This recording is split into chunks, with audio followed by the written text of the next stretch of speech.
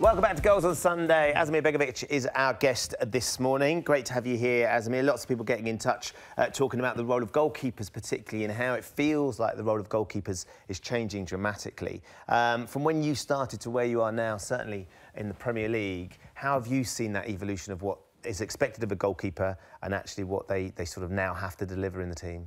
Yeah, people expect to be a more complete goalkeeper now. I think years ago when I first came to England, it was about shot stopping and a little bit of distribution, kicking maybe more long. Whereas now, you know, every single part of your game is important. The shot stopping, cross taking, but high and low, and then of course the distribution as well. Starting attacks, your starting positions, everything now is so important to the game. How the game is being played, how fast it is, all the skills. So from now, the goalkeeper's game has changed completely since all the years I've been here in England. The transfers we've seen, the prices we've seen coming into the Premier League recently, sort of feels like goalkeepers are now being valued right up there with the strikers in the team in terms of cost. I mean, we can have a look at some of the most expensive goalkeepers as they were, and you can see how much money has been spent more recently, down to 2017. It just makes that Buffon transfer in 2001 stand out dramatically, doesn't it? Yeah, of course. I think it's obviously great to see the goalkeepers being valued more and more each and every year. I think a little bit, of course, is it's part of a reflection of the whole market. I think players in general now are a lot more expensive, not just goalkeepers. So, of course, you have to take that into consideration. But you know, it's great for us goalkeepers to get the recognition. We always feel like we're an important part of the team, and everyone else seems to think the same now. Is there less top-class goalkeepers around now than there was before?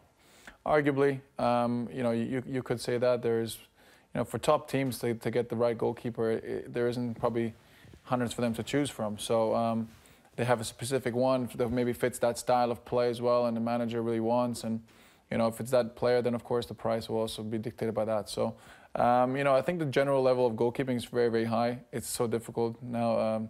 The demands of a goalkeeper, the pressures that come with it. So I think the level of goalkeeping overall, especially in the Premier League, is incredibly high, and you know, we're very hard workers, so we'll keep trying to keep it that way. The goalkeepers who have the lowest percentage of passes going into the opposition's half, and you can see, you know, this certainly plays out for what we were talking about with those first two keepers, Ederson and Kepa.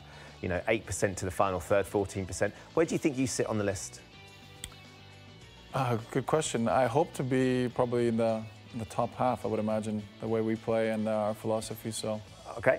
But maybe not, I don't know. Let's have a look at your percentage. You're not quite the top half. No, just 12 on the list, so sort of towards there, but 55%. But as you say, it's all about managing the risk and the expectation as well, isn't it? I think Jordan Pickford's is even further, and he's held up as one of the best keepers in the league and had a fantastic World Cup, didn't he? Yeah, of course. I think, well, that shows that we have a balance too. You know, we like to play, but at the same time, we don't overplay, don't try and do something that's not on to force the issue. Like you said earlier, maybe the top teams have a little bit less pressure against them too. I think sometimes teams press us more than others, and we have to be aware of you know, what the other team's doing in their game plan.